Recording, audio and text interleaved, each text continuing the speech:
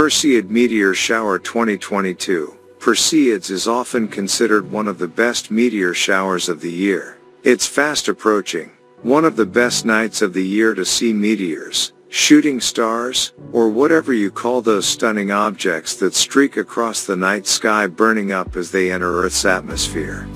That's right, it's almost time for the Peak Perseids Meteor Shower. The Perseids, which peak during mid-August, are considered the best meteor shower of the year. With very fast and bright meteors, Perseids frequently leave long wakes of light and color behind them as they streak through Earth's atmosphere. The Perseids are best viewed in the Northern Hemisphere during the pre-dawn hours, though at times it is possible to view meteors from this shower as early as 10 p.m. The Perseid Meteor Shower, also known as the Perseids, is perhaps the most popular meteor shower of the year, visible between July and August. With clear skies, you could see what some consider the most spectacular cosmic light show.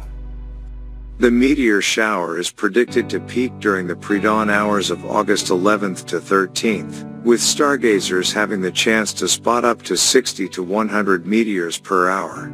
However, because the peak days coincide with the full moon, visibility during the peak times could be limited. The bright sparks of a meteor shower disappear too quickly for most telescope users, but the peak of the shower for Sydney viewers, where there may be up to 100 shooting stars in an hour, will occur around 3 a.m. on August 13th. Though, the 2022 Perseids won't be quite as spectacular as they were in 2021, due to the full moon illuminating the sky. Every year, Earth passes through the path of Comet Swift Tuttle from July 17th to August 24th, with the shower's peak, when Earth passes through the densest, dustiest area, occurring August 11th to 12th. That means you'll see the most meteors in the shortest amount of time near that time. Years without moonlight see higher rates of meteors per hour, and in outburst years, such as in 2016, the rate can be between 150 to 200 meteors an hour. Last year, the moon was just a thin crescent and didn't obscure the view of the meteor shower too badly, but the moon's glow is a continuing concern for skywatchers looking for a clear view. Even though the Perseids are especially bright, moonlight can make viewing a bit tricky. This year, the peak of the Perseids will be affected by the full moon illuminating the sky.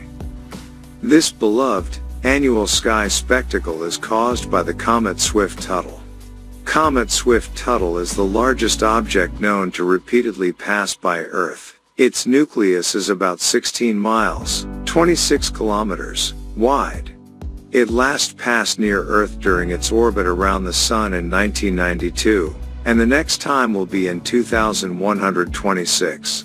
But it won't be forgotten in the meantime, because Earth passes through the dust and debris it leaves behind every year. When you sit back to watch a meteor shower, you're actually seeing the pieces of comet debris heat up as they enter the atmosphere and burn up in a bright burst of light, streaking a vivid path across the sky as they travel at 37 miles, 59 kilometers, per second. You can see the Perseid meteor shower best in the Northern Hemisphere and down to the mid-southern latitudes, and all you need to catch the show is darkness, somewhere comfortable to sit and a bit of patience. To find the Perseid meteor shower, it's a good idea to look for the point in the sky where they appear to originate from. This is known as the radiant. According to NASA, the Perseid's radiant is in the Perseus constellation. Though Perseus isn't the easiest to find, it conveniently follows the brighter and more distinctive Constellation Cassiopeia across the night sky. The meteor shower gets its name from the constellation it radiates from. The constellation is not the source of the meteors. To best see the Perseids, go to the darkest possible location and lean back and relax. You don't need any telescopes or binoculars, as the secret is to take in as much sky as possible and allow about 30 minutes for your eyes to adjust to the dark. If you want more advice on how to photograph the Perseid meteor shower, check out our How to Photograph Meteors and Meteor Showers guide, and if you need imaging gear, Consider our best cameras for astrophotography and best lenses for astrophotography. If you like the video, please share the same with astronomy lovers. Also consider subscribing to our channel, Secrets of Space, for astronomy updates. Thank you for watching.